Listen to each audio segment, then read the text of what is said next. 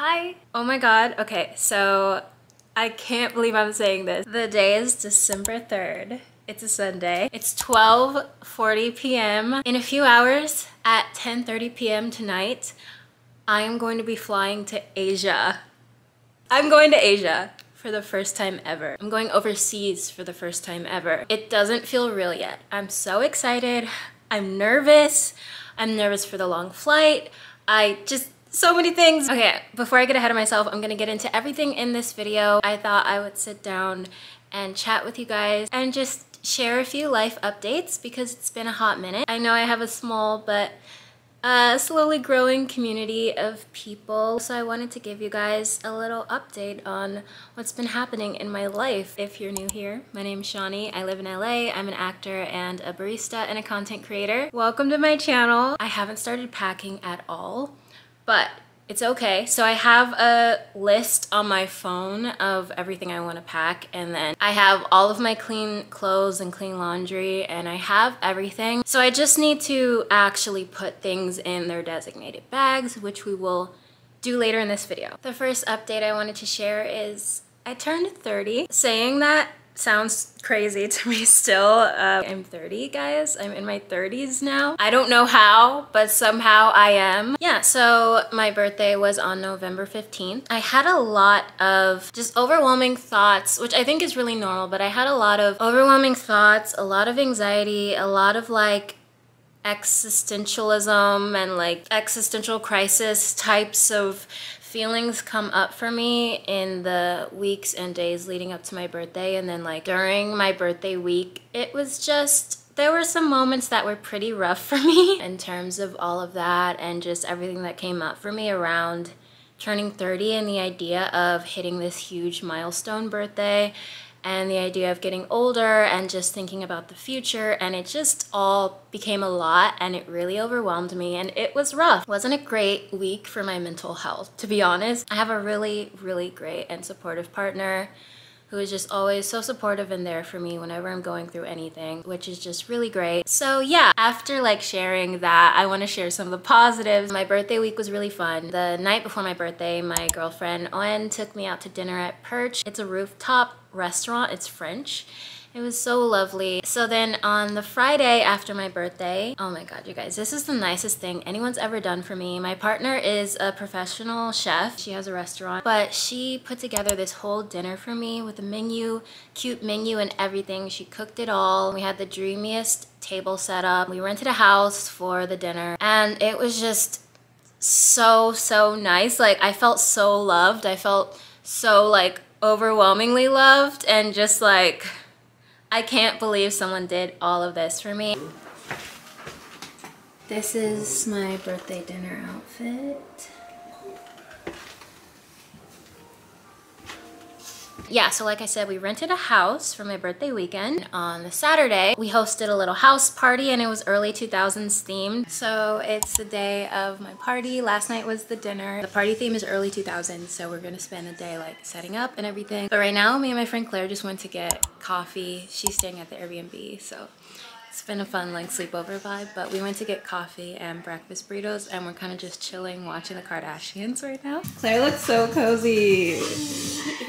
We got our pink coffees, watching the Kardashians. Last time we were here was what, taco? Yeah, so it was a house party and then a club night. So people came over for the house party and then later in the night we went out to this place called High Tide in the Arts District, and they just happened to be having an early 2000s themed like dance night.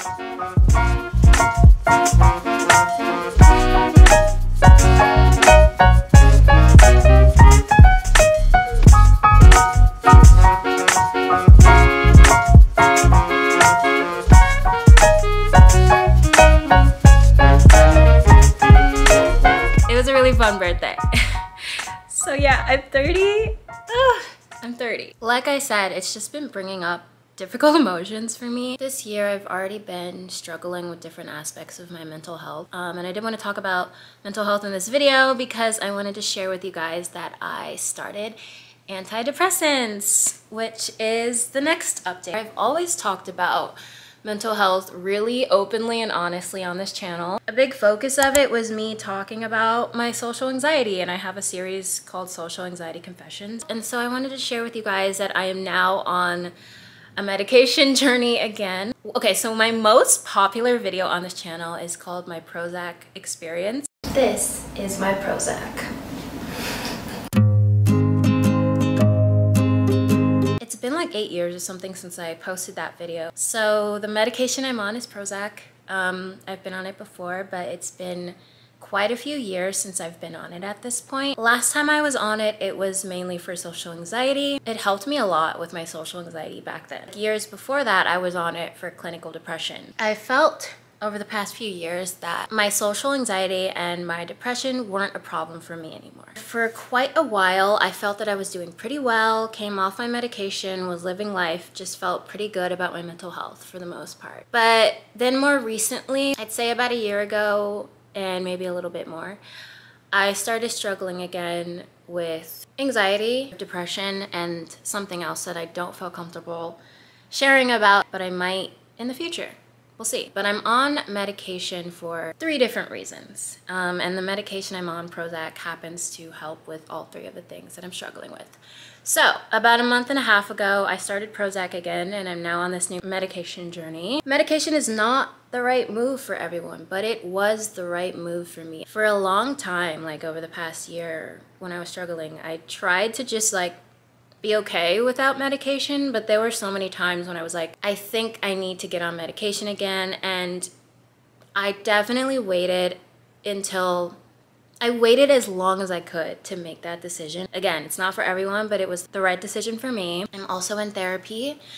I think that's really important. For me, it's important for me to be in therapy while I'm on medication and to just have multiple things that I'm trying at once to work on my well-being and to just like be okay. And I think that it's just so important to reach out when you need help. We cannot always deal with these things on our own. Like if you're struggling with depression, if you're struggling with anxiety, if you're struggling with any kind of mental health thing, like it's okay to ask for help. And I know that getting help can often be a really challenging journey in itself.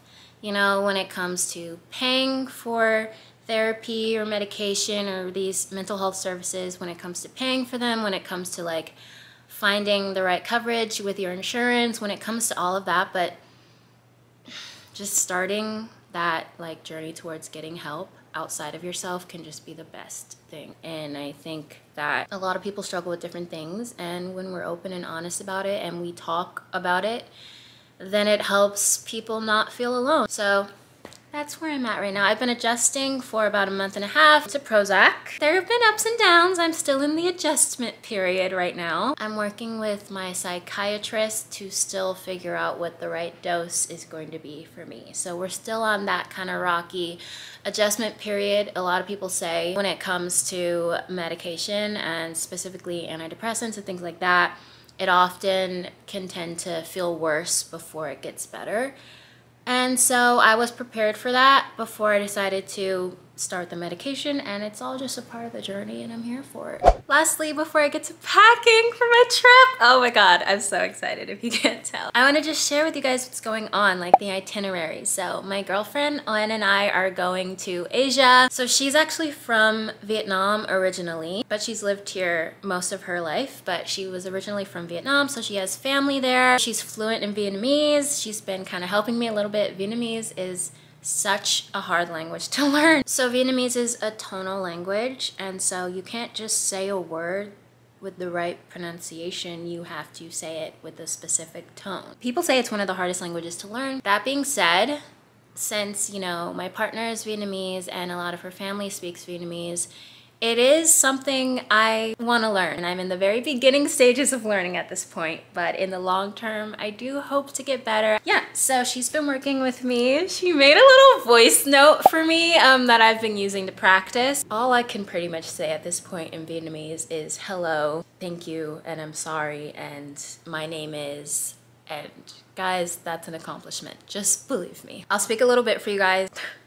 I'm gonna make a fool of myself. So hello to like a person in an older generation would be ciao back. And just saying hello, not to a specific person, would be ciao. Sorry is xin lỗi.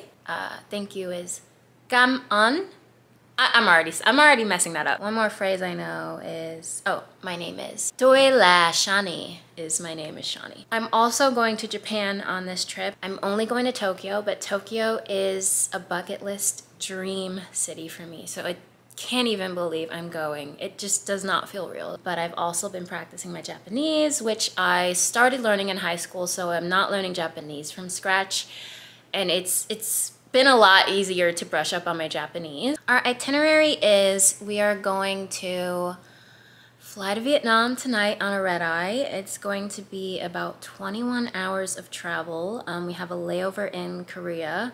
So the first flight is LA to Korea, and then that's gonna be the longest flight. And then we have like a 3-hour layover in Korea, and then we have, I think it's about like a 5-hour flight to Vietnam. We're going to be spending about 3 days in Hanoi, and then we're going to be flying to Da Nang. After a couple of days in Da Nang, I'm gonna be flying solo to Tokyo, where my sisters, it just worked out that me and my sisters are gonna be visiting Tokyo for the first time at the same time. So my 2 younger sisters are actually getting there tomorrow, and they're gonna have like a whole week there before I get there, but the end of their time there will be the beginning of my time there, and we'll have a few days where our trips overlap, and then I'll have a couple days alone. I'm gonna be meeting up with a mutual friend that one of my LA friends connected me with who lives in Tokyo. I'm gonna be staying in a hotel in, I think it's called Shinjuku. I researched the different neighborhoods, and I picked one that I thought, you know, kind of fit my vibe and like was close to things I want to see, and I'm just so excited. I'm gonna be vlogging the whole thing. This will be, I think, the 3rd travel vlog series I've done on this channel. Yeah, I'm really excited to document this whole trip. I have to get to packing now, but those are kind of the updates that I have for you. I'm so excited. The next video you see on this channel will be me and on flying to Vietnam. I will admit I'm procrastinating a little bit. I made some ramen. I did get hungry, so I made some ramen, and I'm watching Tokyo vlogs while I eat my ramen.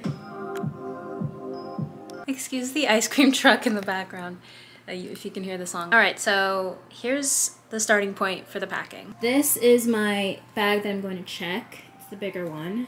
This is going to be my carry-on, and then this is going to be my personal item. I've put just all of my clothes on the bed, and now I'm going to have to narrow down outfits and things I actually want to bring.